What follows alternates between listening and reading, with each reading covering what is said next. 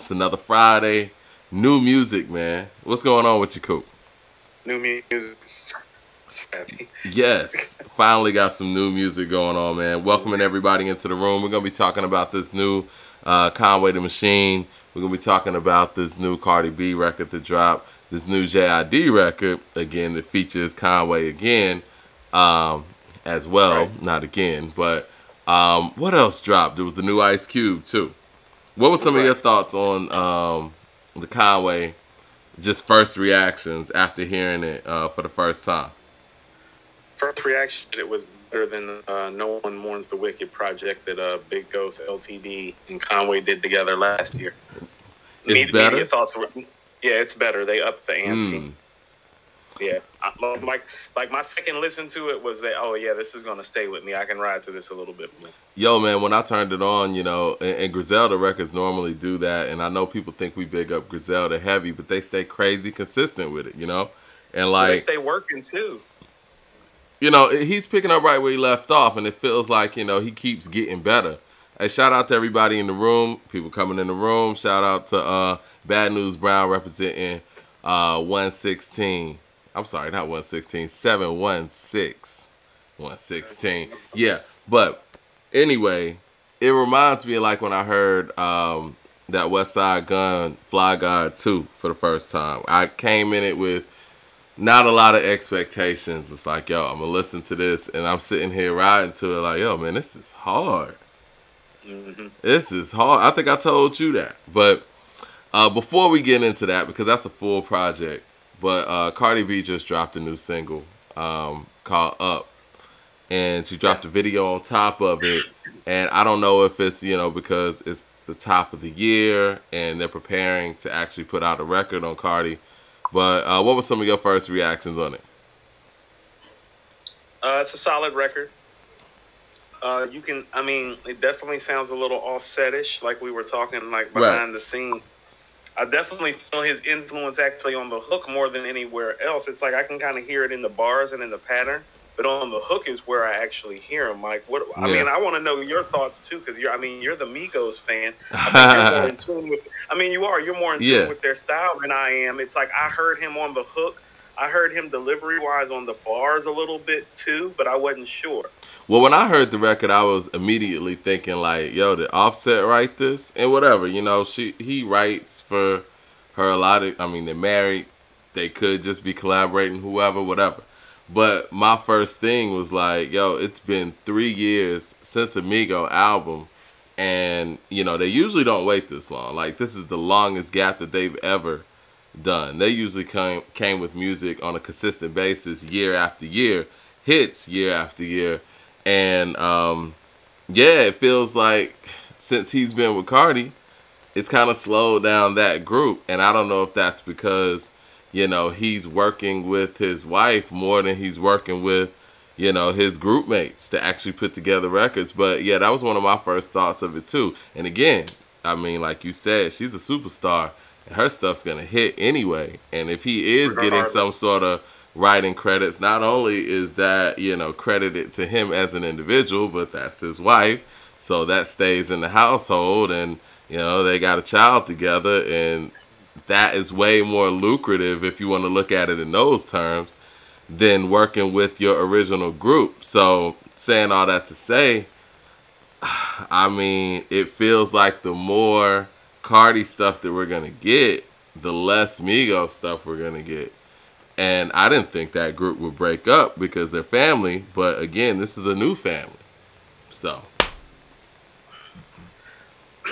that's actually a lot to unpack that you just dropped, Mike. I mean, we actually can work in reverse. You know, I mean, right. I hate to get biblical, but you know, a man is supposed to leave his mother and father, and you know, so right, you know, right. his ties. So it ties her to his wife. Of you know course. what I mean? So that's his family, but it ties her to his wife. And so let's talk briefly about, to quote EPMD, business never personal. Right. It's a wise and financially solvent business move for their family and for the generational wealth of their family, for him to help her career flourish. Right. Because she's a bigger star in terms of how she trends beyond music than they are. And definitely him as a solo act. And so it's really a wise business decision. It's not personal. Right. And also, too, I mean, Mike, they've made the kind of hip-hop records that are going to carry for a long, long time. Right. Going to get them royalties for a long, long time. And that they're going to be able to hop up and perform years later when everybody's careers in a star have dimmed substantially. Well, I think they were one of the groups, Migos, were one of the groups that were really affected by 2020's pandemic of A, not having live performances like that, and B, people being inside and actually not being out clubbing and partying and stuff. And the fact that they are artists that are in major deals, so they kind of had to stay put. And so that was like a whole nother year off just based on what they were kind of rolling out last year. It felt like the Migos were going to drop last year. At least that was the plan before, the pandemic hit. And, Right. And on the flip side, you have crews like Griselda who really rely off of their, grassroots type approach. And it's not even about the live performances or clubbing to that stuff. They were able to flourish in a year like that. Saying all that to say, as fast as that news cycle works in that arena with the people who are, how do we say it? I don't want to say mumble rappers because I don't feel like Migos are mumble rappers. I think they're artists of the digital era. And that works so fast that if you're taking 3 years off, seems like 6 years off with the amount of people that are coming while you're taking your time off, And then it buries it even more when Cardi comes with something. And so, I don't know. So I want to speak to something. Mm-hmm. You spoke about how maybe music-wise what they do and also them being major label tied doesn't work for them when this pandemic hit. Right. Well, look what she did during the pandemic. She went beyond the music and made sure her star was still burning. And not only that, it actually got brighter because you actually had Cardi B beginning to speak out on social issues during a pandemic. Yeah. And was actually saying some relevant and conscious and valid things, Mike. She wasn't like talking out the side of her neck. I mean, was he writing that for her as well? Well, she comes from the world of being a personality, so that was home for her. You know what I'm saying? Like, I mean, that's a different world when you're choosing to delve into social issues, Mike. I mean, ask Kaepernick. You know what I mean? Well, I mean, she did, but didn't. She kind of just spoke like, what her feelings were going on. Right. But she bought some every day to it, Mike. Yeah, she brought some every day to it. And, and with the release of WAP, I think that was strategically planned to keep her out there musically and keep her relevant, and it worked. But this new one doesn't feel like it's one of those shock value things in that way. It feels like they're gearing up for an album. And if they're gearing up for an album, saying all this stuff to say, her and Offset either have already put in a lot of work for an album, or there's going to be work put in, which takes that time away from, his group. So I don't even know if we're going to see Migos album this year unless it's some stuff that they've already recorded and accumulated over time. I mean, there's probably some of that stuff. I agree with you on that. Let me ask you something. Yeah. Do you think this is like a legit single and like push single, or are they just kind of testing the waters and seeing what the vibe is and what wave people are going to catch to this record? I think it's a legit attempt. I think they're going to go all in for it. I think that the Super Bowl is Sunday. I wouldn't be surprised if we saw this record in some of the possible commercials. Or she's in the commercial. Yeah, or she's in the commercial. So just the timing of it all and just the fact that it's just her and, they're already probably trying to gear up some challenges with it. I think that this is, a legit single for them to push, for an upcoming album. Okay. Now another person that dropped. I think it's solid, but I would question whether it's actually like. How about this for her star caliber, for her star power? Right. This feels more second single than first single ish to me off the listen that I had, but I only listened once. Yeah, I mean, I think it's the best she can do at this time.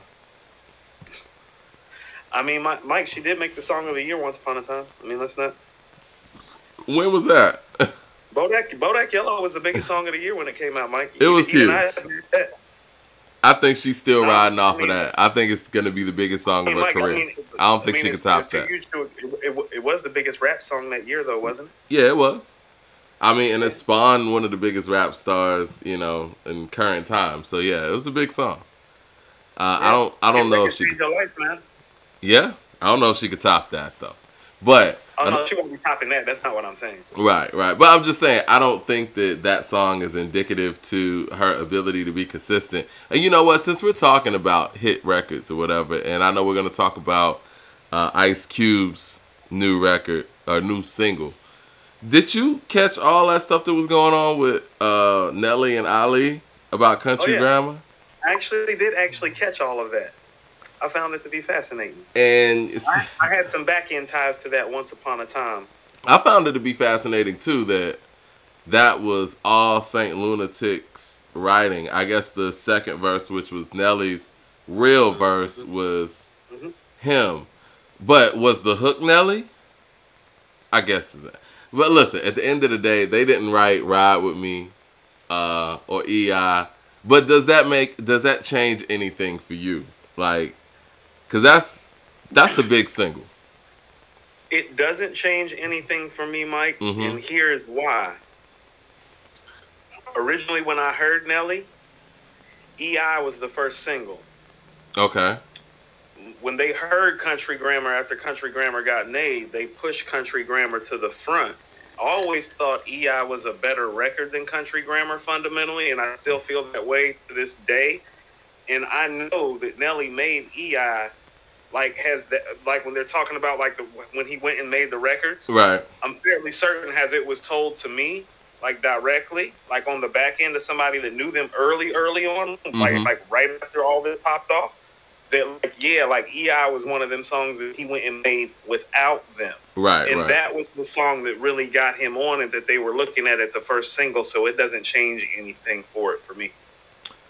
Yeah, I mean, I guess I always feel kind of funny when, it's like rappers are out there rapping somebody else's raps. I mean, rap seems to be such a one-on-one thing, and it's not one of those things where you're writing for a singer that has vocal ability that you don't have. And see, I don't like when people try to correlate the whole, Whitney Houston had writers. No, it's not the same thing. Because at the end of the day, rappers aren't hitting notes. You know what I'm saying? And songwriters, like not doing runs every day, right? And and it's disrespectful to the craft of songwriting. Because honestly, once upon a time, songwriting was just an actual job. You had the performer, the artist, performer, whatever you want to call it, and you had the songwriter, you had the producer, you had the musicians. Yeah, you know what I'm saying? And so the fact that people try to correlate those two is not the same thing. Songwriters could be a person who can't hold a note, but they know the song structure, know how to put things together, and just because a person has a really good voice doesn't make them a songwriter. Now, when it comes to rapping, it's different. You're not hitting no notes. Go ahead, I'm sorry. No, I still do think that, I told you, Mike, writing a rap song is very hard. I think it's one of the hardest things to do in songwriting because of the amount of words that you have to put into the format of a 16-bar song in terms of making it work. That's why people who can extend their flow sound really good to you on record, because it sounds more musical, a la a Biggie, a Jay-Z, a Tupac, a Method Man, where they can literally extend the words, extend their voice. Right. It makes the bars seem longer. Well, let me ask you this. Hello? Yeah, I'm listening. Yeah, my bad. It was a delay or whatnot. But let me ask you this. In what case would somebody who's not like a producer, beat maker, or whatever, in what case would somebody be like, yo, man, I need you to write my rhymes, or why don't you write rhymes for this person? Because, like, it's not one of them things in rap where it's like the ghostwriter is just one of those guys who doesn't have a voice for rap, but this person who doesn't write does have a voice. You know what I mean? Because normally the ghostwriter raps too. More often than not. Right.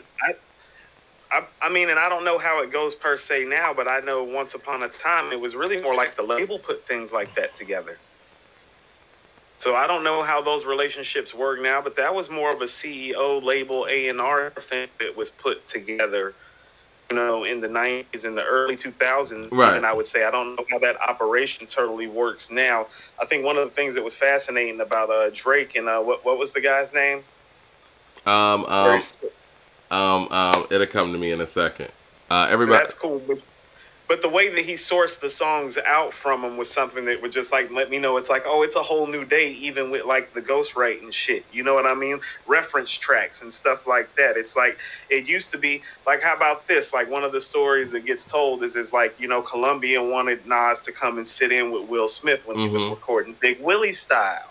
Again, right. A movie star, right? Quentin Miller is the guy. Yeah, no, everybody in the chat said first. Here we go with that, a movie star. No, I feel you, but I'm just saying, you're right. And you know what? Since we're talking about Will Smith, and I don't want to go too much on a tangent, I was listening to Summertime yesterday, and I believe Will Smith when he says that Rakim didn't write that. He was just trying to sound like Rakim, because I was listening to that last verse. I was like, Rakim would have never written that. No, you're right. It's just flow and delivery wise. It's just simple. Sound like the God. I mean, you know, but yes. Form of flattery. Why would Drake have a ghostwriter? You know what I'm saying? Like that's one of those things where it's like, okay, well, if he has him being who he is, right, and him being the person that the label has, you know, invested in, who has hit after hit, I would trust your skill set more than Quentin Miller's, right? Like, what? There we go, Quentin Miller. You know what I mean? What would make an artist get a ghost? That's the thing in rap. Like, if you have a ghostwriter at any point, people question your ability to put together anything and everything you've ever done. Because you know what I'm saying? Like, if you ever had those abilities, like, let's say Snoop, for instance, right? Snoop had those abilities to, as you said, write The Chronic and Doggy Style. Now, if he did those things, why would I trust anyone to write for him? And at that point, if somebody's writing for him, I got to question everything. You know what I'm saying? First of all, Snoop don't need no writers. He wrote The Chronic and Doggy Style. You never heard no ghostwriting stories about Snoop, have you? I have. Right. But, you know, that's hearsay. I have.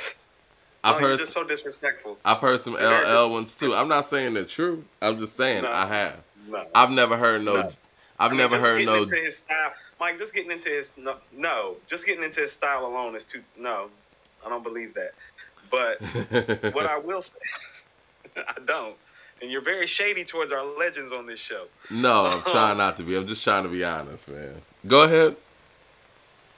No, I mean, so when you're like, why would he need a ghostwriter? Like, I want to share like a psychological part of it because you talked about how rap is supposed to be a one-on-one sport. Like, I'm a big tennis fan and a big boxing fan because they're one-on-one sports. Right. One thing about people who box and people who play tennis, although they're great at what they're doing, they're big stars and they make a lot of money, they're very insecure. Rap is very much the same way. A lot of people who operate in one-on-one sports are the same way. And the insecurities that come with losing your spot and losing your position, I can see very clearly why somebody like Drake may be sourcing out inspiration to make sure that a run like his keeps on going. It's a one-on-one sport. So it's like steroids. Mike, if you ain't cheating, you ain't trying. It's like steroids where it's like, okay, I'm coming off of an injury, and, you know, to make sure I get back into full form, a la Mark McGwire after his rookie year, after hitting 49 home runs out the gate. You're coming off of an injury. Huh? I thought it was 47. Was 49? It 47? Something like that. He did something crazy his rookie year. He went 47, 49 back. Well, yeah, I get what you're saying. No, his rookie year, whatever. But, yeah, he got hurt his second year, and that's kind of what started that. And so I guess when you get that writer's block and you have so many people depending on you to, you know, bring them a hit, maybe you do bring in somebody for, you know, inspiration or to get you going in a direction. And honestly, I think that's what happened with Kanye, with him bringing in Sci-Hi. I mean, Mike, but can I speak to something right quick? That's what great producers and executive production is supposed to be for, though. Yeah, I agree. Like when you work with people or a team of people that give you a framework of inspiration to go off of, or even just, I mean, you got to do stuff when you're an artist. It's like you got to go hear a live jazz band. You need to go play some records one day with your producers.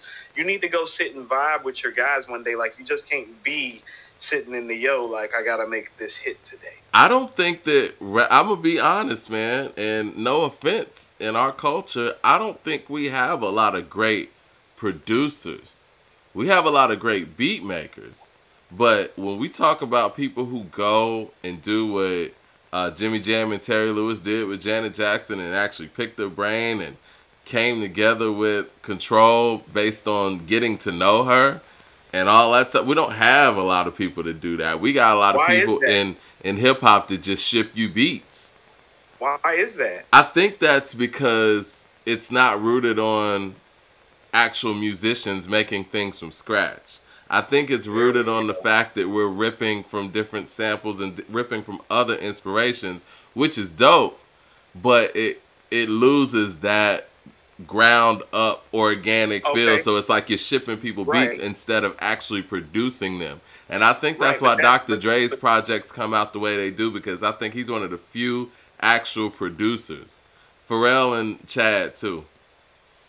No, I get what you're saying, but this, okay, so let's go back to the artist, though. So some of that is on you to seek out some of the inspiration. That's why it's like, oh, no, you need to go hear some live music. Like, that's the first thing I said. I said live music for a reason, because most of your inspiration are being drawn from things that have been taken from, guess what? Somebody who's already played it live. Why don't you go hear some shit live? But like you said, that's traditionally in other genres, that's the producer's job. And rappers are kind of acting as their own producers. Well, you know what I'm saying? How about this? You know, I think it's pretty safe to say Dr. Dre is widely considered to be the best executive producers of albums in hip-hop history, because he's just got too many classics to list that he has executive produced. Okay, so one of the things that you'll hear about Dr. Dre is how he'll bring live musicians into the studio. I brought up how Hector Elizondo played guitar on the Chronic 2001 mic. He was in there on sessions. Like, Dre knows what he's doing.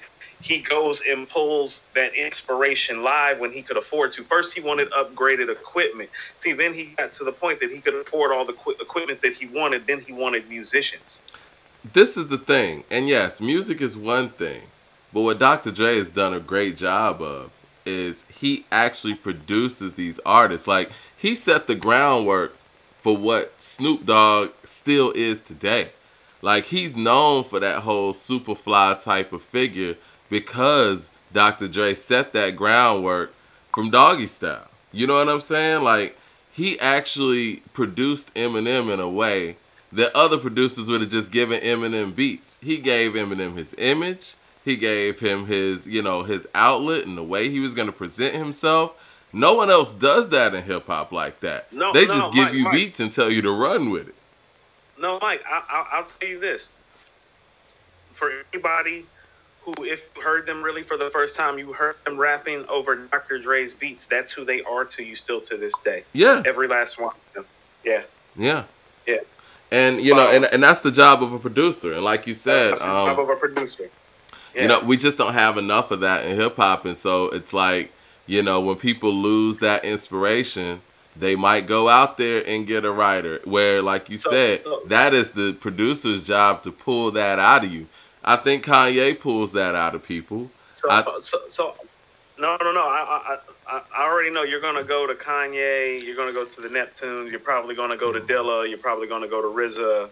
I'm going to go Dre, too. Right? I don't even know about RZA, man. I mean, it's been a long time since RZA has been able to do that. You know what I'm saying? I think all those guys were collectively in a zone, and I think he gave them the soundtrack. I think he's the only guy. I mean, yeah, Mike, but when you say that, I think he's the only guy other than Dr. Dre that probably has produced 5 of the 50 greatest albums ever made. I will give you that. And I will also give you the fact that he was able to hone in a group with like 9 other members, too. I mean, that's not easy to do. I was about to say, that's part of the pull-off. It's like, it's like when you, Mike, when you hear the Purple Tape, Liquid Swords, and Iron Man in succession, it's just like, I mean, that's masterful. Dre can't even pull that off, Mike. Andre, We got Andre Shassir in here, and I was gonna get into that. He said Westside Gunn is a hell of an executive producer, and yes, I feel like Westside is one of those guys who hones his guys in ways where he can get them inspired that a lot of artists in hip hop just don't have. You could tell when he's involved. No, Mike, so I want to actually make a transition, and now we can get to talking about Conway and the Big Ghost LTD project. Let's talk about it. One of the most striking things to me about the Conway project is I think he's taken a cue from his younger brother, in the sense that I'm starting to notice that he is starting to become masterful at crafting these projects and picking the beats the way his brother does. He's getting better at it. Like, from a king to a god in this project, one thing that I like about it is that the beat selections for him are damn near flawless. That's one of the things that his brother executes so well on. He's a superior MC than his brother. So when he starts executing behind the scenes stuff as well as his brother, oh man. When you say his brother, you're speaking about Westside, right? Westside, yeah. Okay. I'm talking about Gun. Yeah. All right, Gun.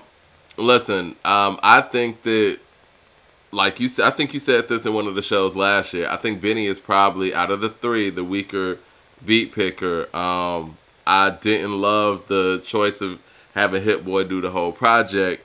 Hopefully, because he has a project coming up. Benny has a project coming up with who's the producer? I'm tripping. He worked with Plugs I Met Too, right? What's that? Is it Plugs I Met Too? It's not Plugs I Met Too. Well, I think it is, but I forgot who he said was doing the whole thing. He worked with French Montana a lot. I'm tripping. He made I know it'll come to me in a minute. It's not coming off the top of my head. I mean, still, I don't know if that's the answer. Harry Fraud. Thank you, Andre. Harry Fraud is the producer. But see, that right there lets me know that he's relying on one producer to hone his whole sound and his whole project, where Westside doesn't have to do that. He can get a variety of producers and get everybody on the same page. So that's what I was about to say with Conway. From King to a God, he did that. Yeah. I told you, Mike, it was right there with Pray for Paris. Pray for Paris is put together a little bit better. Lyrically, it's not a question. Conway's taking the cake on that. Right. But what he's showing between From a King to a God and this project is that I'm great when you just give me one producer now. Mm-hmm. I'm great when you give me a myriad of producers now. And here's what I mean. Last year's projects, the Big Ghost LTD, No One Mourns the Wicked, and the Lulu project, they're not fucking with this project. Like, even in a year's time, I think those projects dropped around March and April, respectively, last year. Right. In about 9-10 months' time, Mike, just the beats that he is picking. Yep. Like, all of these beats are better than the beats on Lulu, which Alchemist produced solely in the Big Ghost LTD, No One Mourns the Wicked project from last year. And he took on more of the bars on this project than the last project, which makes it more entertainment. And also, too, Mike, Conway's a loyal dude. This speaks to the loyalty. The Griselda Ghost project is one of the first projects him and Westside did that kind of got their run going in 2015. That was with Big Ghost. Yep. So he kind of stays down home team and is loyal to that first project with him. And Westside and Big Ghost goes back to 2015. Andre says that Benny needs to stick with Derringer and Alchemist. I agree. And Beat Butcher. But I think Benny wants to take a different direction. I think he wants to prove that he could do it without so much help. But as fans, we really want to hear those records, and we want to hear those people involved. When you're saying without so much help, it's like the first thing I thought about is like I thought about the production credits on Illmatic. Like, what's wrong with help? Well, you know what, Illmatic. And since we're talking about being produced, and I've said this before, and it's no disrespect to anybody, I feel like that was the last time Nas was actually produced on full effort. And I feel like, again, Nas isn't the only one.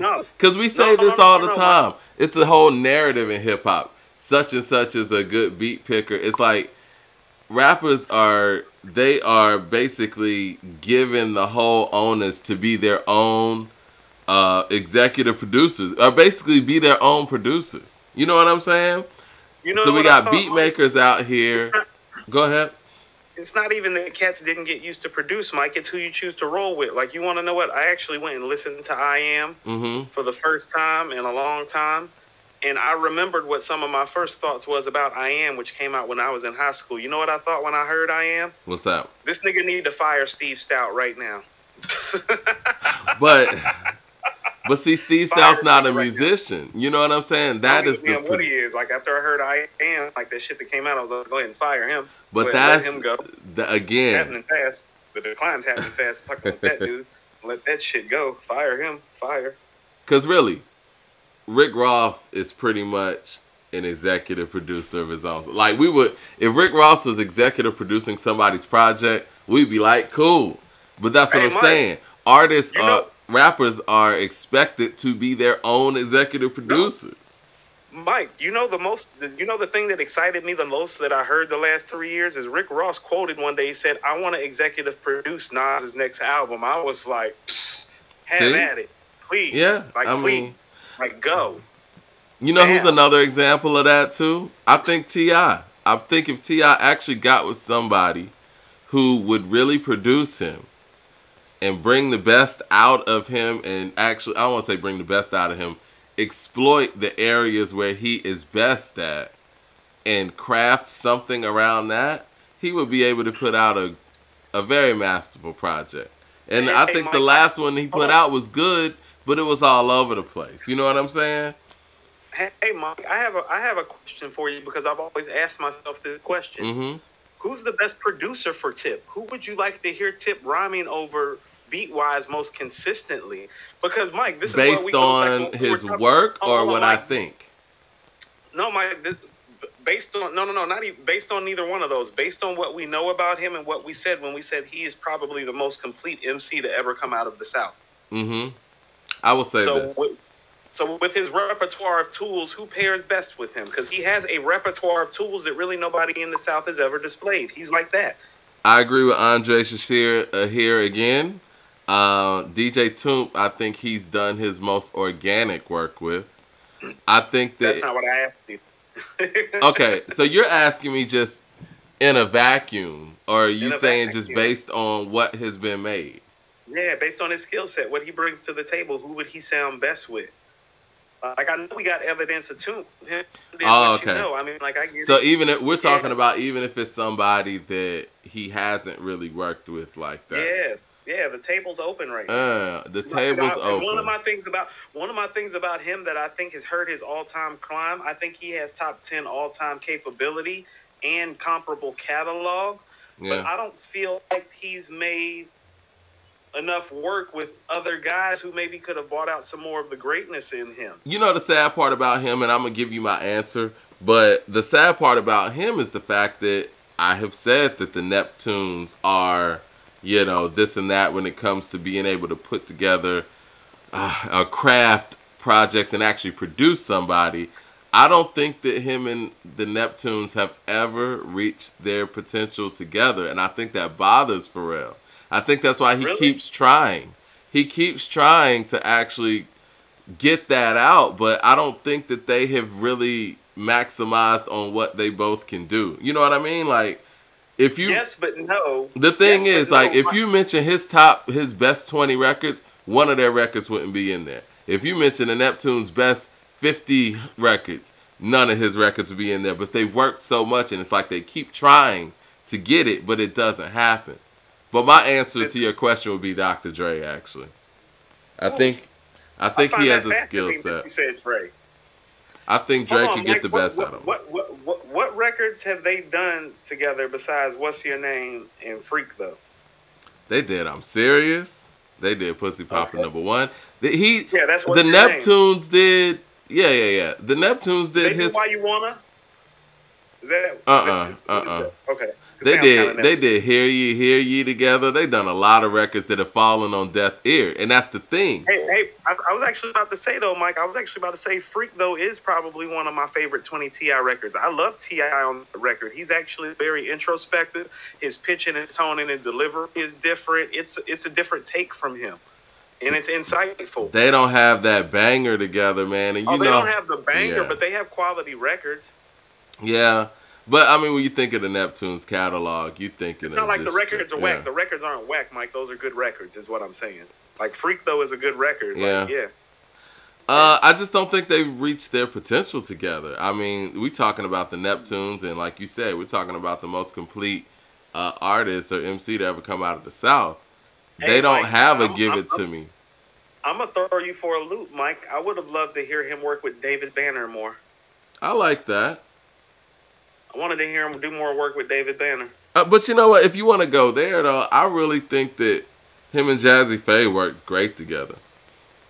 Yeah. They sound I thought they did what very they could do good together. Yeah. Yeah. I thought they did, though. Yeah. And the thing is, he sounds very comfortable on those records. He sounds very comfortable on Toomp records, too. But, you know, Toomp stuff can kind of get a little bit repetitious. No, Mike, he's versatile. He sounds comfortable on anything. He sounds comfortable with Swiss with the Jay-Z sample. That's what I mean when I'm saying he's complete. Well, Andre just put out another good one. What do you think about Tip and Organized Noise? Mike, that was my initial thought, but you know what? I'm struggling with Organized Noise because it's like after Southern Playalistic and Soul Food. Like, do you trust him to do Tip's project? I will say this: Tip's super versatile. Tip's super versatile, Mike. I think Cool Breeze, East Point's Greatest Hits was very dope.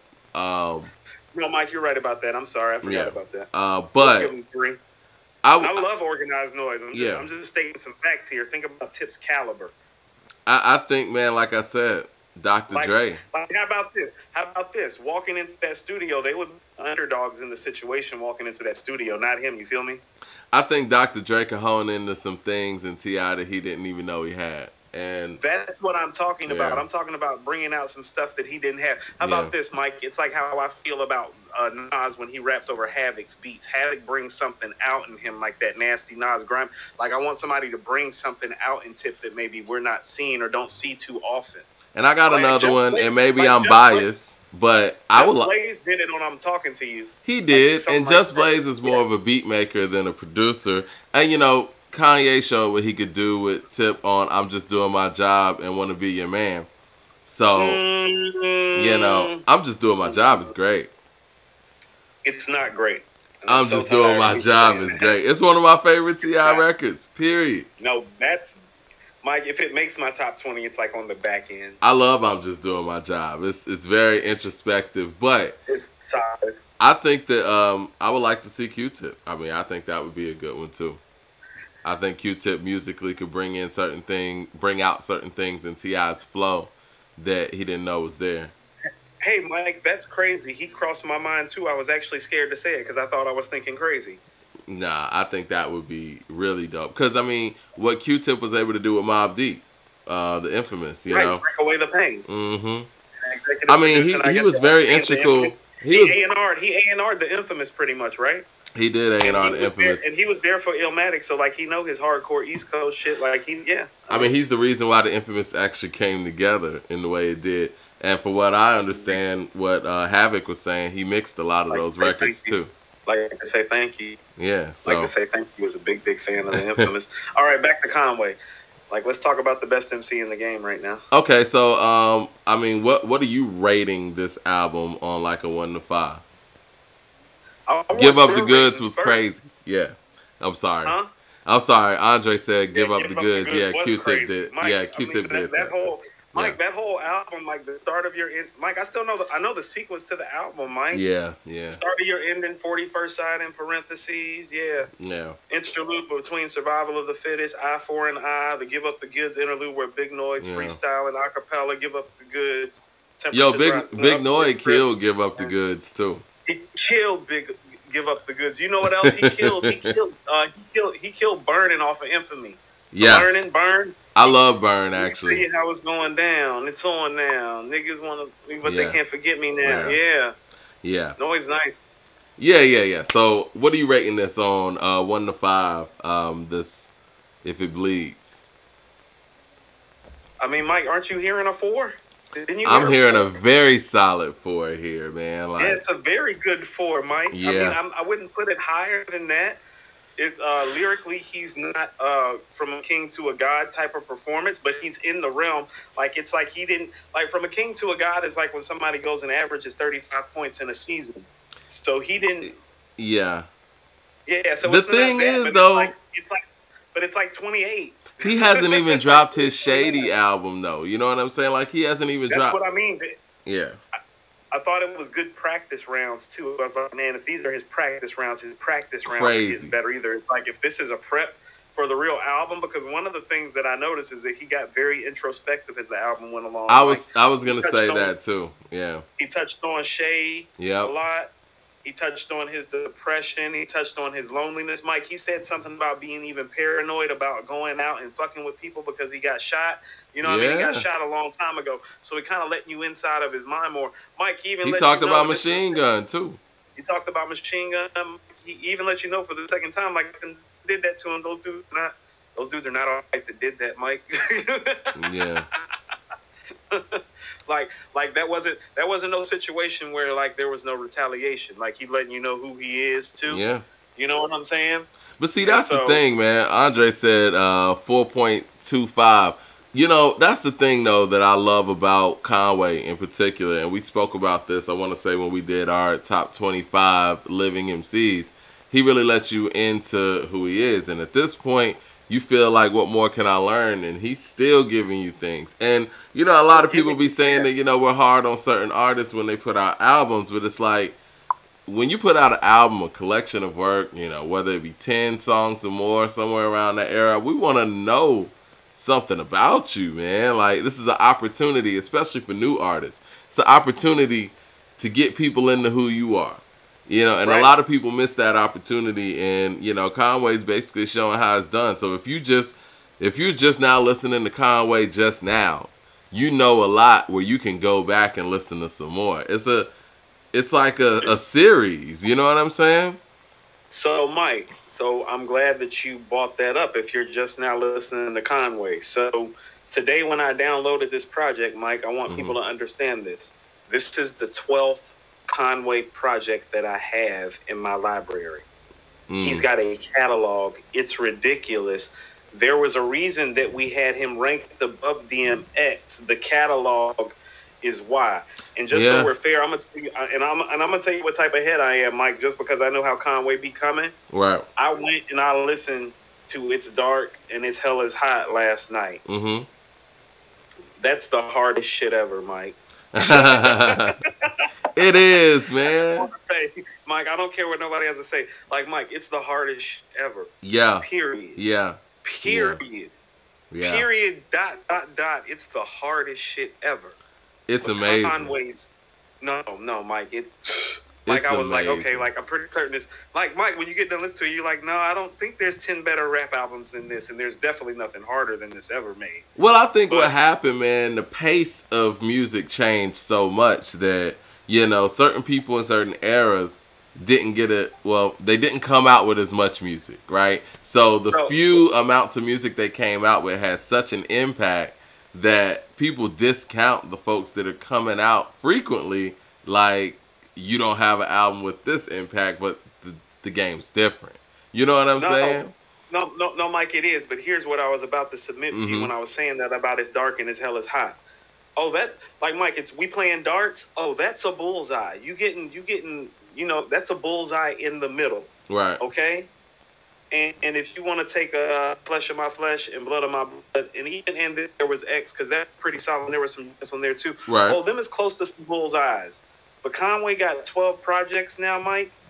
In about 7, 8 of those projects, Mike, I mean, they all right around the bullseye. They're all right around there, yeah. They all right around the bullseye, Mike. Yeah. And from a king to a god is like, it's not that in the center bullseye that It's Dark and Hell is Hot is, but it's one of those bullseyes that kind of leans and hangs on the side of the edge of the bullseye. Looks like it's about to fall off, but it still counts for the points all the same. And then you start looking at the stuff that he got around the bullseye. That's why he was ahead of DMX on our list. I think what people don't understand as well is the fact that, let's just say hypothetically, if From a King to a God came out in 99, 97, it would have ruled that whole year and probably lasted a year and a half on singles alone, just based on how the game was structured back then. Yeah. The fact that you're not gonna get records that last as long as those records anymore because the industry just not built in that way anymore. Music comes and goes too fast. So to actually measure it on that level is just unfair. No, I think it is fair because here is why. Here is one thing that I realized. Like what Conway is doing, like specifically because he's a New York rapper, a lot of his lane exists because It's Dark and Hell is Hot came out. Like, Mike, I went and listened to Get At Me Dog for about 3 times straight last night. Like, love just that the rhymes. Mm-hmm. No, I love that record. One of the best rap songs ever. So It Stopped Being Greedy. Like, I just listened to what he was saying in the song, Mike. Like, if ever there was a song that had no business not only not being a single, but not even being a record that got released. Like, Mike, he's starting off... like, Mike, he's saying some wild shit. Yeah, I know what you were going to say. But he's not even saying no regular street shit. Like, he's saying some hungry, stick-up kid, like, robbing you tonight. Like, when you get off of work type... Like, it's real dark. It's dark. I mean, the thing is, it was put out... Right. It was put out to be a game changer. That was what it was. It wasn't put out there to possibly exist. It was put out there to be a game changer. And it had to be as gritty and as raw as possible because the game had gotten too polished at that point. Mike, he talking on the single, talking about lucky that you bleeding, but you dead from the waist down. Fuck is on your mind talking that shit that you be talking. It's a rap single, Mike. I mean, you know what that single reminds me of, though, as far as approach goes? It reminds me of Incarcerated Scarfaces. Like, that wasn't about no melodies, no nothing. It was just hardcore. No. It is, but it's harder than that, Mike. Even harder than that. It's harder than that because of his approach. But yeah, they're all very dark. I mean, it's harder than that because of what he's saying. I was going to say the approach and the message. Like, Mike, I listened to that album. I was like, yo, this content is way more disturbing in my 30s than it was in my teenage years. Like, fucking with D was hard, too. That's one of the best records on there. Yeah. Track 3? Yeah. No, track 3. Yeah. Really? So the Rough Riders anthem was the happiest record on there. I mean, how's it going down in Rough... Mike, if you take Rough Riders anthem and how's it going down off the album, it's like a manic, depressive, schizophrenic album. Yeah, it's boom, boom, boom, open the door, ATF. I think it's I know you feel very highly about Doggy Style. I know you said top 10 with Dark and Hell is Hot, and you usually say top 5 with Doggy Style. Do you think that Dark and Hell is Hot is a better debut than Doggy Style? I mean, if we're judging it based on debut, I'm not saying which was the better album. Which is the better debut? Snoop maybe had the biggest buzz of all time when Doggy Style came out. I agree with you, but you know what? I will say, Snoop's the first artist to debut #1 on the Billboard charts for a rap artist, and he spent 4 weeks there, and he moved 5 million units. I feel ain't nobody ever been, ever. I biggest think buzz ever in rap. Nah, I think the biggest buzz ever was 50 Cent. No, I think it was the biggest buzz ever was 50. Now, no, Mike, we had the Chronic and Deep Cover to go off of. Yeah. It's close. It's close. There's nothing. No. There's nothing that 50 even dropped that even compares to like the buzz that came from when we heard the Chronic and Deep Cover. No. But the thing with 50, with his buzz, it was I was like 10 years old and I remember the buzz. It was crazy. Mike, niggas on Memorial Drive was talking about Snoop shit. 50's buzz was crazy. Atlanta, like 91, 92. Like, ain't nobody talking about no West Coast artist around the east side of Atlanta, no 91, 92. It's Kilo and Tag Team. 50's buzz was crazy, though. And it carried over into other artists, too. Like, you had guys like Lloyd Banks, Yayo, and Buck that were doing gold out the gate just off of 50's momentum. Like, that 50 Cent buzz was crazy. I don't know what I seen. No, I feel you. I mean, I think Doggy Style is the best. If we want to talk about Doggy Style and It's Dark and Hell is Hot, I think Doggy Style is the better album. But I think the better debut, I'm going to have to get at the X, man. He did that on his own. I mean, Pretty much. I mean, we splitting hairs. We talking about an album I probably have ranked like 5th versus an album I have ranked like 10th. Yeah. And so X was a force, and so was Snoop. I mean, no, I mean, but I think Snoop was more of the machine was more set up for him to. How about this? Snoop helped build the machine. What I will say though, rappers weren't moving 5 million units. You're right. Like Ice Cube wasn't moving 5 million units. Dre didn't move 5 million units. You're right. He had Snoop. You're right. So he helped create the machine that is Interscope for hip hop. Mm-hmm. That's the machine that Snoop Dogg created. You're That's right. what I mean when I'm saying he wrote the Chronic and Doggy Style. There is no Interscope hip hop machine without Snoop. He is the creation of that. When DMX walked into Def Jam, Mike. Mm-hmm. But you know what? I will give you this. DMX. Mike, he had Irv already. Like, no, yeah. He already had. And he was filling the void. The Pac was no longer here, too. I don't think he was, like, filling that void. You don't think he was filling that void? No, I think a lot of people just latched to that. I just think there was too much happy shit going on. Yeah. He wasn't too happy now, was he?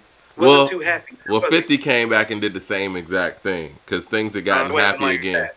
Like that was the thing when people said that. It's like I looked at 50 more as an entertaining gangster artist. I looked at DMX as a real gangster ass. Yeah, no. I agree with you. Hold on. What that shit? I just so happened to rap. Yeah, that was DMX. It's like, oh no. It just so happens he's gifted at rap. We dealing with I mean, you're dealing with one of the have-nots. Like, no, Mike, like you want to know what's wrong with Black America and what Black America does to black men? There it is. That's why I loved it. I was like, yeah, look at what America does to its black youth and its downtrodden. Oh no, see that shit. He was very real. He was very real, yeah. and I think 50 was very real too. But I think 50 was more of like, okay, I'm gonna use this, and I'm cognizant of what's going on, and I'm going to.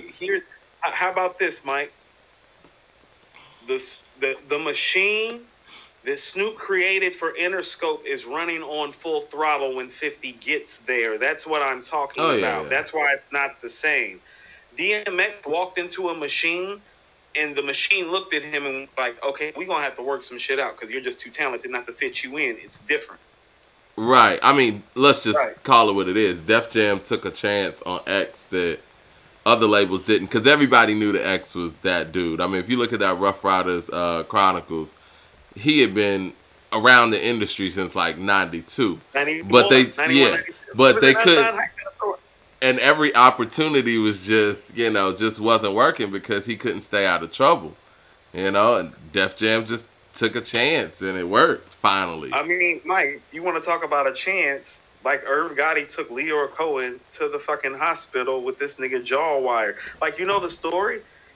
He had robbed some dudes. Mm-hmm. And they like jumped him or something.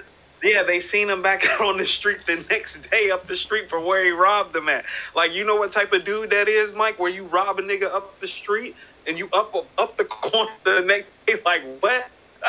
But you know what? I mean, different dude. Irv signed him as an A&R, but Irv never was going to sign X to his label. Hey, Mike, biggest mistake of his career. Yeah, I guess. Maybe he just couldn't handle it, though. You know what I mean? Like, it's not like signing somebody that you know is going to be able to work out. Like, X was a big risk to take. You have to have a lot of things in place for something like that to work. No, Mike. Because the Rough Riders had DNY had them for years, and they were struggling. No, Mike, he's Randy Moss, but 19 teams were wrong. Very, very wrong. Yeah, but only a few people were able to make it work, too. You know what I'm saying? Like, very wrong. Yeah, very it's. wrong. I mean, all wrong. I'm glad they took that chance. They were all wrong. He moved more units in 1 year than any MC ever had. They were all wrong. But see, this is the thing, Coop. I don't think it's a right or wrong thing. I think people knew X was that dude. You know what I'm saying? I don't think there was a mystery. I think that people just couldn't deal with the headache that it was at that time. What, Mike? Hold in on. And out of jail headache. Mike, listen to what you're saying. You're talking about they didn't want to deal with the headache of a rapper. What? Using narcotics, being in and out of jail, selling drugs. Like, are we fucking serious? Robbing people. I ain't say didn't want to. I'm just saying I don't think they could. Like, you know what I'm saying? Like, What's Yeah, that? niggas be getting robbed. I was just thinking, niggas be getting robbed. Like, It happens. But I mean, right, it happens. when you hear X's stories, it's kind of like the MOP stories, right? I can't really put anything else close to it. Like No, most rap artists, aren't as wild as that. Like, you know what I'm saying? It'd be their entourage that's wild like that. The actual artist a little bit more collected than that. X was different. Yeah, I mean, he didn't really have a crew though, Mike. So that was kind of the thing. I mean, you know, he was battling a lot, you know, and you know, not everybody wants to take that on.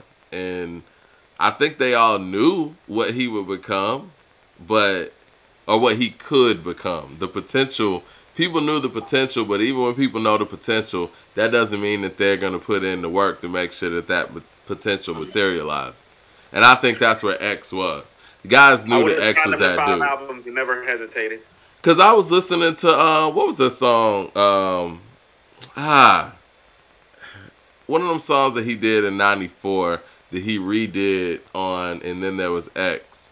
Gotta Make a Move. That song was good. Like, the one that Irv Gotti produced originally. I got to make a move, make it smooth. Yeah. The original from like 94 was really good. So there's no way people didn't know that X had that level of talent. It was just, they just weren't, you know. It was hard to deal with all the other stuff. But DNY stuck with him, and, you know, they made history. But I think that, yeah, when you talk about longevity and you talk about building up a wealth of a catalog, all these things come into play, and I agree. That's why we did have Conway ahead of X. You know, it's a different focus, you know, like, if we're talking about just a straight up, flat out talent list, then we might be talking about something different. But you have to. Well, here's the thing, Mike. Like, Conway has so many gems that people don't know about. Like, Mike, you're a Pete Rock fan. I just put you on the Rare Form off the black tape. Yeah. Most cats ain't even heard Rare Form with Pete Rock from Conway. Like Pete Rock is one of those producers, Mike, that like you prove your MC weight on a Pete Rock track. Yeah. You know? Yeah. In Rare Form, like one of those tracks where you can tell that like Conway is trying to show cats like, no, I can flex on this track like some of your favorite rappers ever could. Yeah. Yeah. And he does. And you know what? And that's a good point. And I'm glad that people like Pete Rock and Premier are still super active. Alchemist. Because, yeah, Alchemist too. Because it can't be said that, this person's not around for you to rhyme over their beats. Like, yeah, the people, and they're still as good as they've always been. Like, the people that the other greats have rhymed over. Huh? What'd you say? I said what? I said that Pete Rock and Premier and them are still, and Alchemist are still as good as they've ever been. So it's not like, oh, okay, well, you're not getting. Are you sure about that? Are you sure about that? Are you sure about that? Who's not as good? I mean, if you, are you sure about that when you say Primo and Pete Rock? Are they as good as they've ever been? I think Pete Rock is. If there's a question, it would be more Premier. I mean, to me, but you know, is that where you're going? I know Premier's your guy. I mean, I love Preem. You know how I feel about Preem. I mean, I love both. I love Pete Rock too, Mike.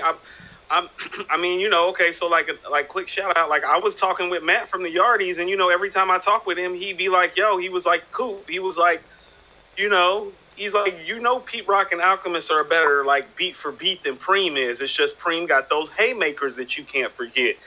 And like, yeah, but what I'm saying is that aren't Preem and Pete Rock more like album selection beat makers than the guy that you go to like you used to? I'm just saying. Well, I mean, that go to like you used to is all about who's hot, but we're talking about do they still? Here's what I mean. It's like the albums decide. So so on Pray for Paris, where would you put the Primo Sean versus Flair track? Like, if you were ranking the album, where would that place in terms of the songs that you get what I'm saying? Like, again, you talking Premier, like, but if we talking Supreme Clientele, Brutus is at the top. So for Pete Rock. So you're talking about Premier. No, Mike. I'm like, actually, Mike, I'm going to quib with you a little bit about that because I actually think the beat to Gods Don't Bleed, which is the track before Brutus, is a better beat. Andre says that that track was just okay. He's talking about the From a King to a God track the Premier did. What do you think about that? It was good. It was good. It wasn't great. It was a good beat, though. It was a great way to end the album. I love the feel and the vibe of the track to end the album like that. I thought it was appropriate where it got placed. So what do you think about that Premier track that he did for Griselda, and what do you think about that Premier track that was done on the Liz for Armani Caesar?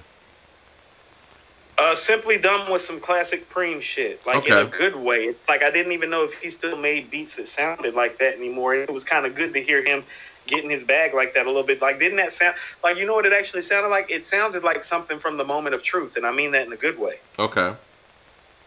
Well, I mean, that's what I'm saying. Like, he still has it in him. Like, it's not like... What's the joint that he did on the Griselda joint? What was the Griselda joint? I think it was a Premier joint. You remember when they... It was I know what you're talking about. It was a video for it. It was a... Like, I mean, my favorite record was Cruiserweight Coke. That's not the one I'm talking about. It was... Freddie Hot? Huh? That was... Freddie Hot Spot and Cruiserweight Coke were my favorites. Let me see. 1 second. I'm going to cheat real quick. Headlines is what I was thinking about. Yeah, that wasn't one of my favorites. Yeah. It was good. That's what I'm saying. Like usually you're used to hearing stuff from them on the album and you're like, whoa. And It's not, that doesn't happen as often anymore. What was the last Premier track that made you feel like that? Because I think we can all agree that Alchemist might be as good, if not better, than he's ever been right now. As an executive producer, he's as good as he's ever been. Last year was evidence to that. As a beat maker, he's somewhere in a really, really nice place. Yeah, where he might be making some of the most sonically and creatively. He's in the best pace of his career, I think. Okay. I'm trying to think of a particular Primo beat, but that's my thing with it, Mike. I can't think of something offhand for him. And Mike, prior to us really realizing that, Pete Rock did Brutus, I really wouldn't have a Pete Rock joint to give you offhand either. I got Brutus to give you now, but that's it. I don't know. We got to dig. I'm just asking questions. I love some Pete Rock and some Preem. I don't even want to be disrespectful. Listen, like I love... Andre, to Snoop, to various other legends that are on here. I love me some Preem and some Pete Rock. Listen, we love all of it. And I think that the record that Pete Rock did with Sky Zoo was really dope.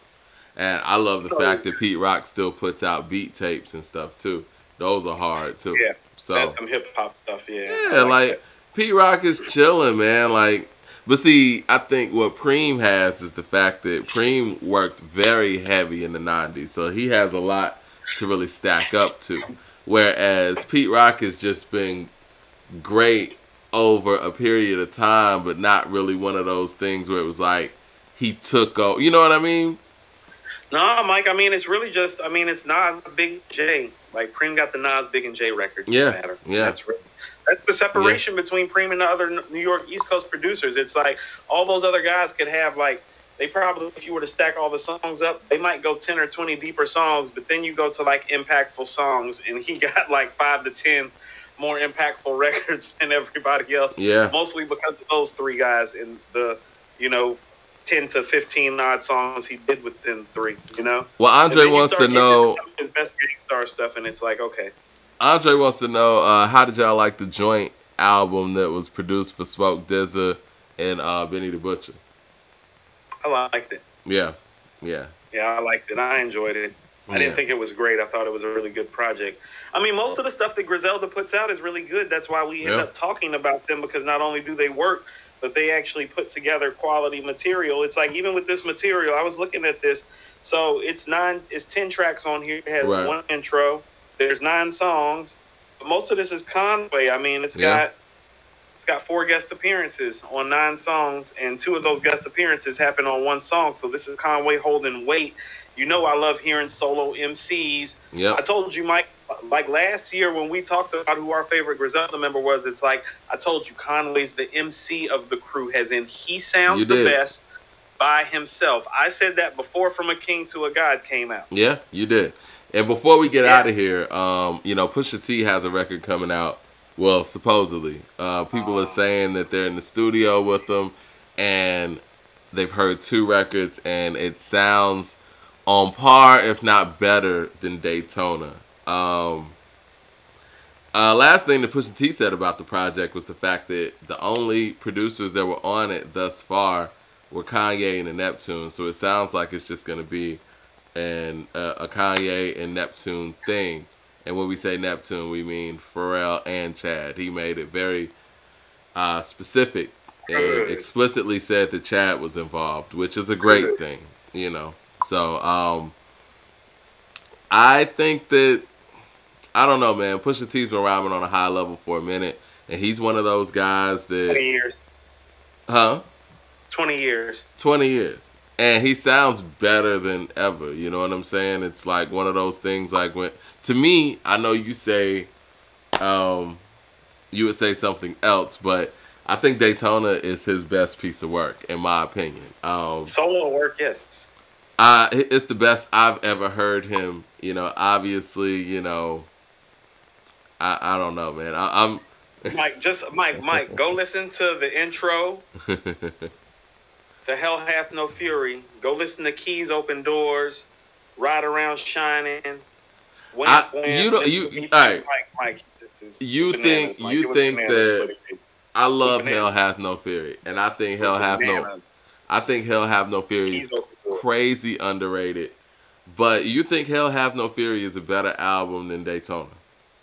I still think that, Mike. Yes. Like, okay, Mike, I want you to understand rhyme pattern and sequence and skill-wise, what they were doing lyrically on that album, cats had stopped doing, and they picked up the ball where everybody else had dropped it. And beat-wise, it is the Neptune's best production effort. I want people to listen to that again. Of all the Neptune's production effort, their best production effort from beginning to end is actually on Hell Hath No Fury. It's their most original score and piece of work. Lyrically, Malice and Pusha T are epic.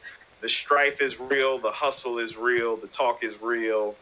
The album is foreshadowing of fortunate and unfortunate things to come. Like, yeah, Mike, it's great. I tell you, Mike, like right now, how I feel about it, it's the greatest rap album ever that nobody's talked about enough. People don't really hold it high, and I think a big part of it is the fact that I think a big part of it is the time period it came out in. Another part is the fact that it wasn't the album that had Grinding on it, unfortunately. Keys Open Doors is better than Grinding. That's crazy. But I think that... No, it's not. I think Grinding... Keys Open Doors. What I'm saying, I think Grinding was just... Beat too. I think Grinding was so big. Grinding was so big. It's not better. Keys but I'm Open saying... Doors is better rhyme and beat. I will say this. I think that Mr. Same Me subject Too... matter. I think Mr. Me Too was a very great first single to go with. That's what I mean, Mike. Yeah. That's a great first single. Like, I still don't know why that single didn't pop. Wamp's a great follow-up single. I don't know why that didn't pop. Mike, Trill would have been a great third single. I think Grinding was just so big, man. I think that... Oh, Mike, it's one of the greatest rap records ever. But what I'm trying to tell you is that if I was actually like placing that song, there's like 4 or 5 songs on Hell Hath No Fury better than Grinding. Right. Better, or we talking? I mean, better. Grinding's just a big song, man. It's like it's one of those records that anybody would have problems following up. Even when Pusha and Drake were going back and forth, people who were pedestrian hip hop fans were like, "I only know this guy from Grinding." Like Grinding is like a cultural shift, and you could put out incredible quality, but it gets overlooked when you have a record that's that big. You know what I'm saying? Like, and I'm not comparing them to Montel Jordan or anything like that. But even if Montel Jordan came with a classic R&B album after This Is How We Do It, it's just it's gonna get overlooked. You got that record in your catalog. It's what it is. No, I get what you're saying, Mike, but that shouldn't take away from the brilliance of that album from beginning to end. The album, I mean, Mike, there's not a weak moment on the album. There's not a bad song. There's not a weak beat. There's not a bad lyrical performance. You know, there's not a dirt. It's everything. It's a dizzy and rhyme display. Like the flow patterns that they're using on that album are brilliant, I'm man. just When telling I you mean why it's brilliant, overlooked. and when I mean brilliant, Mike, I'm talking like Notorious B.I.G., Rock M type brilliant bar pattern and sequencing and flow and delivery. Like it's like that. Well, It's I'm like just telling that. you why it was overlooked in that era. And I think that that is a big part of why Pusha T is able to flourish in this era so much. Because he doesn't have to deal with following up grinding on a radio level. Because he could just do his thing now. Yeah, you want to know what? You know what I do like, though? I like Daytona provided for him. I don't think people realize he's literally been going nonstop from pretty much from Lord Willing to the Re-Up Gang mixtapes in between, to the Clips projects, to his personal mixtapes, to his personal projects, to some of Kanye stuff, to Good Music stuff, back to his personal projects. After he made Daytona and got married and everything, that was the first time he's literally taken a break in about 2 decades. And so I'm excited. That's why I picked him to be MC of the Year, Mike, because I know what his gifts are like. But I'm thinking like, oh, he finally got to sit down and rest and relax and think and reset. So when the guy is sending out that flyer talking about he heard the first 2 tracks Push is recorded, and they're on par with the 2 tracks from Daytona, I'm like, no, that's about what I was counting on. That's why I picked him to be the MC of the Year this year. Even, hold on, Mike, knowing that Conway was still in the zone, I still picked Push as the MC of the Year. Well, you know, I would say, not to interrupt you, I would say that there has to be an exhale moment after you drop an album like a Daytona, right? And like you said, you've been working so hard. It's almost like you finally win that championship. Now you can sit back and collect for real and enjoy this championship and enjoy everything that it brought and then get back to work. You know? You want to know what, Mike? Daytona did get the flowers that Hell Hath No Fury didn't get but deserved. Yeah. And it does seem like he felt better and more okay taking a break after that moment happened. Yeah. He really did. And so Daytona was important for his career because I think he felt more comfortable about his legacy. And so I don't want to get shady when I say this. But the main reason that Kool G Rap fell right outside of R25, and the main reason that Kane was literally the last person that made R25 is because they made no shit like Daytona, and Pusha didn't want to get Kool G Rapped specifically because that's more the branch of Tria style of music he comes off of. And so Daytona's super important because of that, because without Daytona, he's the modern day Kool G Rap in the great way, but also in the not so great way, where he's not going to be remembered as much, and folks going to look back and be like, where that classic at? Yeah. A lot of people, Kool G Rap's era, think Road to Riches is a classic, but it hasn't carried over time. Like Daytona's one of those projects, and that's what I mean. Kane or G Rap hasn't made a project like that. Mike, you heard Daytona after about 2 or 3 times. You knew it was about the carry. Oh, and it did. I mean, I still listen to Daytona very heavy, you know, and it's brilliant. You know how I feel about What Would Meek Do? I was playing that yesterday. Yeah, I mean, just the timing of it all, too, and when it dropped, how it dropped, and the effect. It had a real huge impact, and it wasn't even one of those things where it was like because of the little jab at Drake.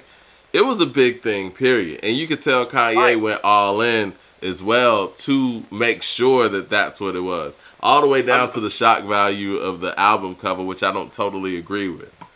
Still disagree with the album cover to this day. Is a tacky ass move forward. I told you, Mike, it was the only tainted thing about that project to me. You remember my review? Yeah.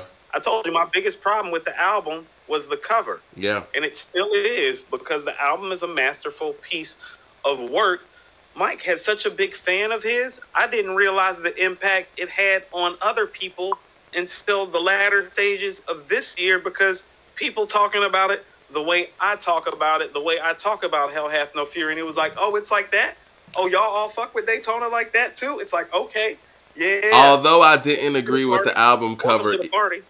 Although I didn't agree with the album cover either, I could see its influence when you look at like Pray for Paris's album cover, you know, and just having a piece as an album cover, and not to mention the tone, not to mention the approach, Not to mention this approach that everybody's coming with, 7, 10 songs or whatever. Get in, get out. Andre says 7 songs, nice, but it doesn't hold. I don't hold it high. I'm sorry, but I don't hold it as highly. Listen. I don't have a problem with the amount of songs, man. I really don't. Very disrespectful, Andre. I really don't have a problem. I really think that I wish more people would do less songs. To be honest. I mean, Mike, I want to hear you for 10 to 13 songs at the most if you really want to know the truth. Yeah. And you know what? And if a person does come with a longer effort and it's just straight fire, all due respect, it's respect. Like a Kumina, where it's like 72 minutes of just straight perfection. No, Mike. That's what I'm saying. The Kumina still only about 13 or 14 songs though, and I don't want to hear more than that shit from you. Hold on, be strong. It takes away one track. Hold on, Kumina 16 songs, right? It's 16 songs, but I was saying like 72 minutes though. It's just yeah, Mike. That's a lot of time. Because usually 7 to 10 songs is going to be around like 30 some odd minutes. No, Mike, I think an hour and 20 minutes for me is the cutoff point. So Kumina be about an hour, 12 minutes. So you're right. After about an hour, like at an hour, I'm looking at you like this needs to be one of the best rap albums ever, like an Aquemini or Ready to Die. Yeah. I think what Outkast was able to do, they were able to give you a lot of variety. And when you have a long effort like that, you got to be able to kind of change up things for the listener. It can't just be beats and rhymes that whole hour and a half. I mean, a Spodioti changes things. A Liberation changes things. It's a break in there, Well, Mike, I was actually thinking in real time, if you go into the Hold On, Be Strong interlude, you count Spodioti, Dopalicious, you count the interludes, you count Nathaniel, you're actually only getting about 50 to 55 minutes of actual rap music. Yeah, exactly. Just between Spodioti and the interludes and the intros, about 12 minutes of music gone. Yeah, so and you're gonna chop Chunkify in half too, because that last part, because most of that's just the ride out. So it's only about 50 to 55 minutes worth of actual music on a Clemini where you're listening to songs, which would make it seem about to a 10 to 13 track opus magnum. Well, I don't know what's about to drop next week. Maybe somebody in the chat knows what's going to drop next week. But this has been our first New Music Friday because January has been pretty much chill time for people. I guess everybody's collecting themselves. So, right. So, yeah, I mean, Conway set it off real big. I think this new Ice Cube record, it was cool, too. What did you think about the Ice Cube record before we get out of here?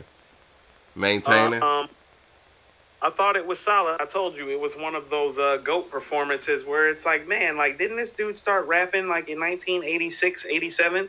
And he can still come out and make a record this solid? I don't love the record. I like it. It's one of those performances where if Ice Cube is your favorite rapper or if you think he's the greatest MC of all time, this is some claim you can lay to that, the fact that he can step in the booth and make a track like this.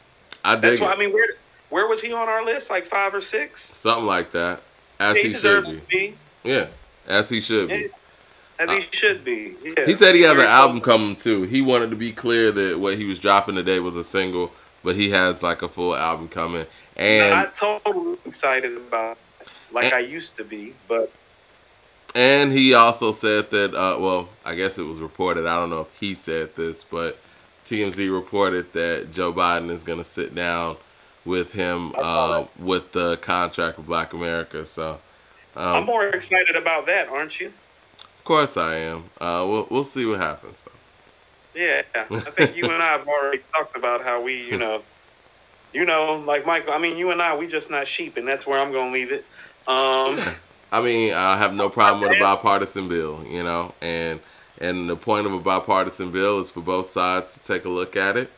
And hey, all I'm saying is that, I mean, people do understand that white people just rushed a Capitol building that upholds their systemic and institutional racism. It's the dumbest shit I ever seen. So at least somebody with some sense gets to go sit down with somebody with some sense instead of that stupid shit we just seen. So my question to you is what's your favorite track on Conway's joint? Because one of the things that I really liked about it is that after listening to it the second time, it's like, ooh, I don't know what my favorite joint is. I don't either. I like how he got, deeper towards the end, but he did. I like Red Beans. It's like a real grind. I like the griminess of Red Beans. I thought Toast just had Mike. There were a couple moments on here where he was like on his big shit, like flow wise. Right. I was thinking that too, and I felt like that too. On the JID record. About the flow. On the JID record too. What you think about the JID record, Mike? You and I talk. He's more big on that than, I mean, how about this? As far as delivery goes, part of why I like Pusha T so much is that I think he has the best delivery of all the MCs that have come out post 2000.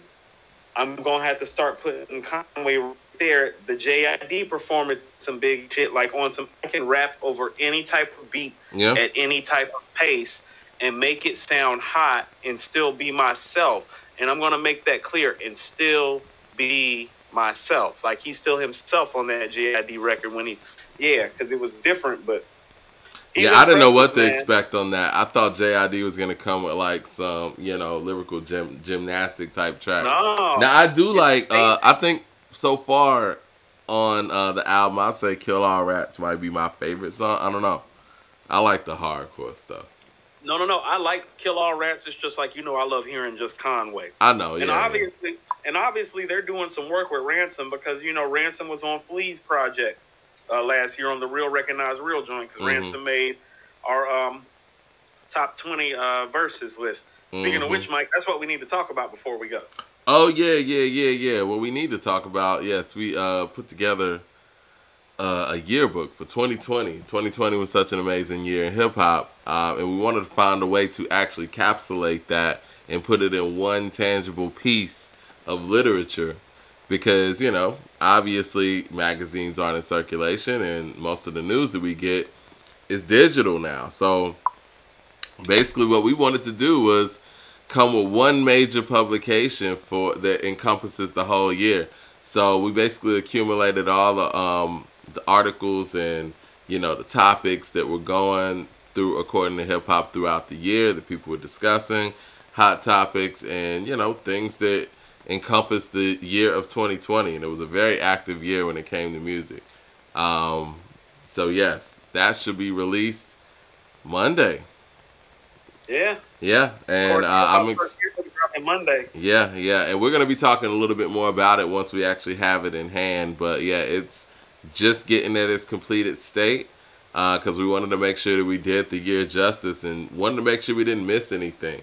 RIPs to all the people that we lost in 2020, hip hop and beyond. 2020 was a busy year when it came to protesting, when it came to just a lot of music being released, a lot of quality music, and it was just a lot going on. Great quotables from all generations. So that. Go ahead.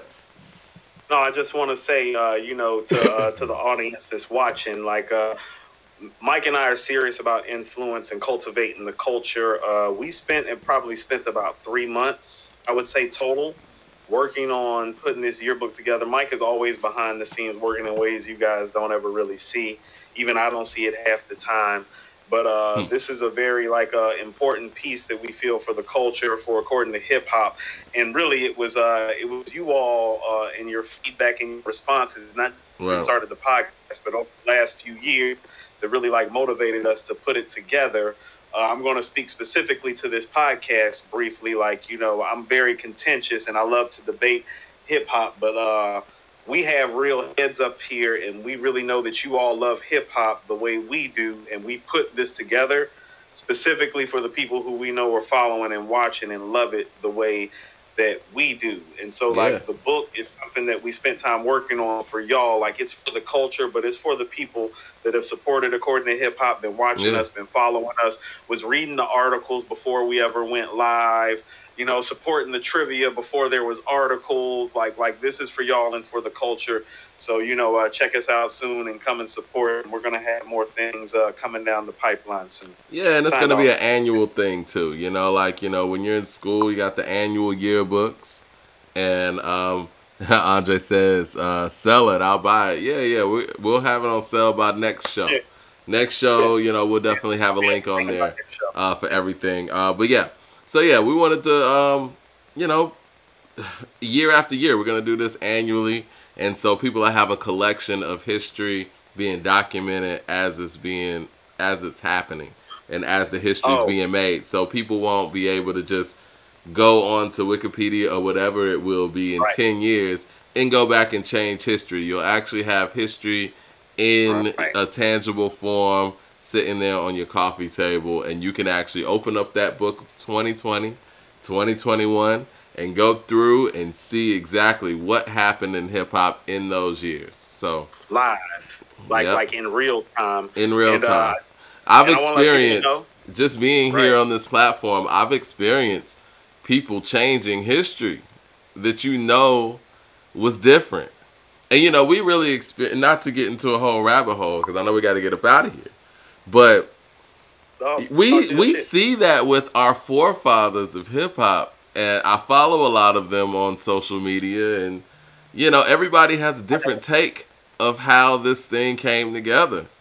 And I think that if things would have been documented properly at certain time periods, then we could have alleviated many of that. At this point, it's just, I don't want to say hearsay, but it's undocumented. And when you have undocumented history, things get changed, and and people will come in and say certain things happened that didn't.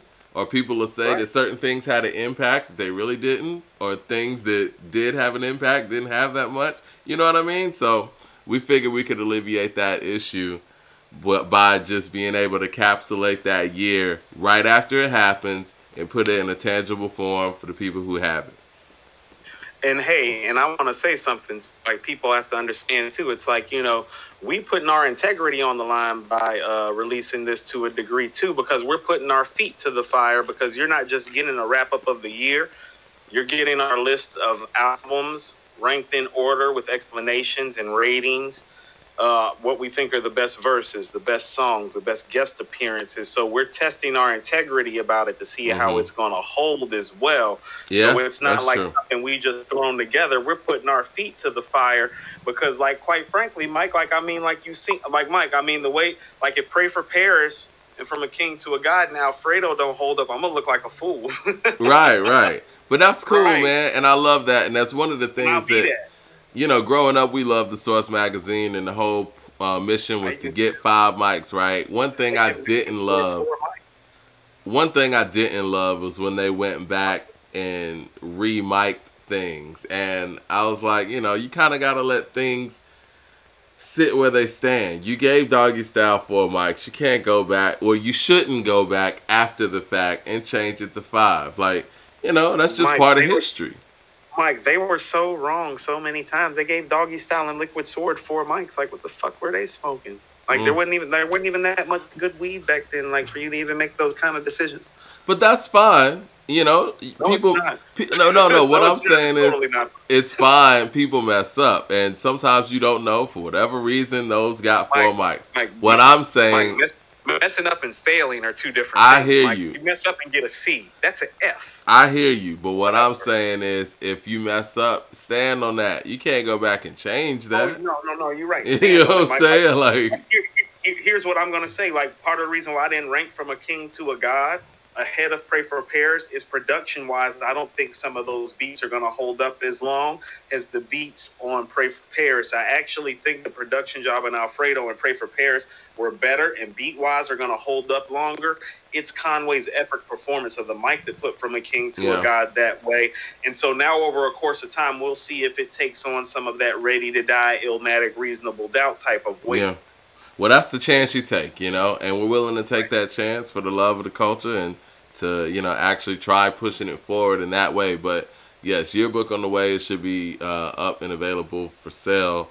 Y'all follow According to Hip Hop, so y'all will see exactly when it's up and ready for sale. But definitely by next show, it will be, able to be ordered and delivered to your home. And, Oh, we and will it's almost have. 200 pages. You're not getting shorted on material. It's almost 200 pages worth of material. Oh yeah, and it covers everything. If you Right. follow According to Hip Hop, we cover everything in the scope of hip hop. It was derived from the topics that we already take on, to everything that the people talk about.